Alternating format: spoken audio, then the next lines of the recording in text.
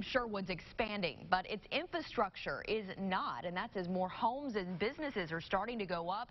People are fearing the traffic backup will only get worse. KRK4's Rebecca Jeffrey tells us if any relief is in sight. Rebecca?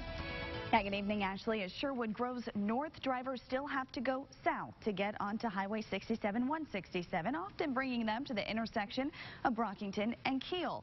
And depending on the time of day, businesses in the area say don't expect to get anywhere quickly. But the city is working to change that. It's quite a bit of traffic. Whit Davis Home and Hardware knows what it takes to make improvements. Patience.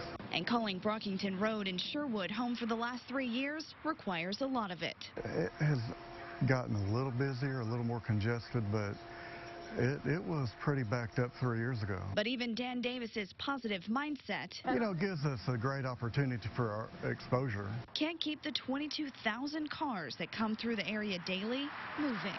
We've just got to do a better job when it comes to fixing our infrastructure, and that's exactly what we're trying to do.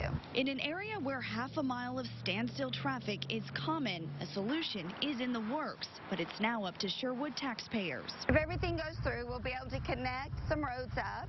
That will relieve some traffic off of Brockington. According to Councilwoman Mary Jo High, a 3/4-cent sales tax would cover the multi-million-dollar infrastructure improvements designed to add accessibility. This vote's very important because it at least lets us begin to take those steps. As we all know, roads don't get built overnight. Davis has practiced his patience for this long. I hate raise taxes, but to see improvements, I think it's worth it. But now he sees potential relief. Early voting is taking place right now from 10 a.m. until 5 through Friday, and voting day is next Tuesday. Ashley?